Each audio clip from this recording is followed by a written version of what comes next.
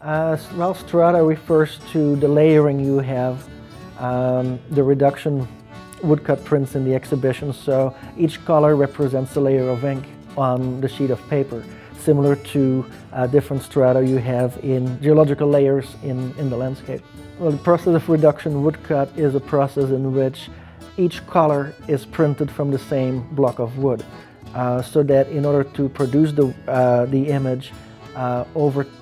during that production phase, the block of wood actually is being destroyed, as opposed to a traditional color woodcut where you have one block for each individual color. Well, for me, the excitement of using the reduction woodcut is the fact that as opposed to the other printmaking processes, I don't have to deal with chemistry, I don't have to use any chemicals, it's very immediate, it's very direct. And while relief printing is the oldest printmaking medium,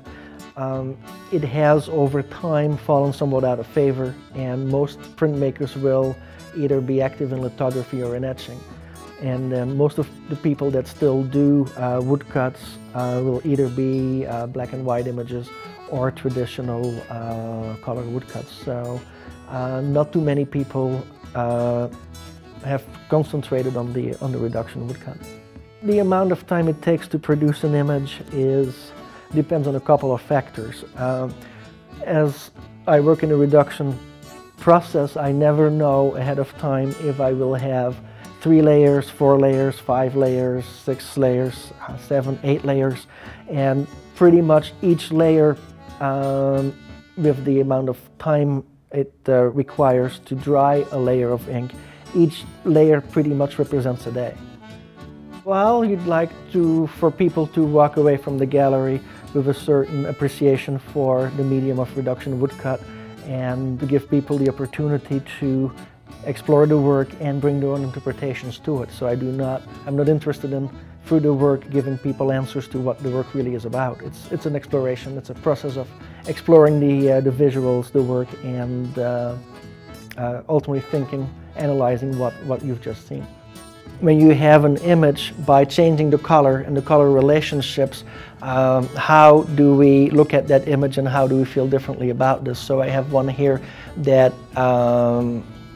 is using a darker palette, and then one that is using a lighter palette on the other side with more yellows, versus here a dominance of purples, and then within that also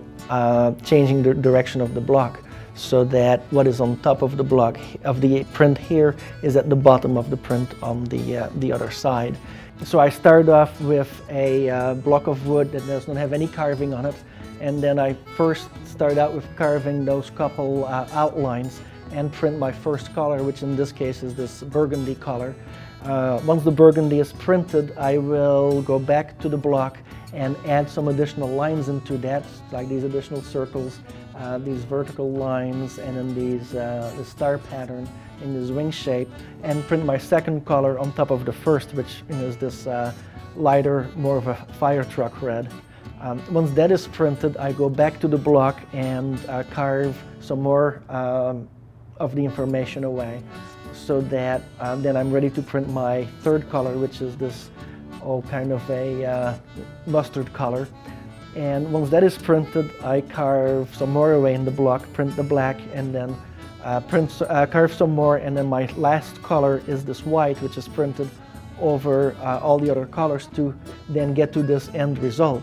Now, one of the things you will notice is that as I'm using oak plywood, I keep my wood grain throughout the image, and in the layering, there was nothing in here that really looks like that mustard color, but because of the reds underneath, I get this rich copper color, and then by printing the white on top of the black, I really get, rather than a stark white, I get this more rich blue-grayish white as a final layer. One of the things that I tend to do also is to explore different color schemes, different variations within the same block. So that is the block that was used for the editions 5 through 11 of 2003, and this being the first one of those editions from that same block.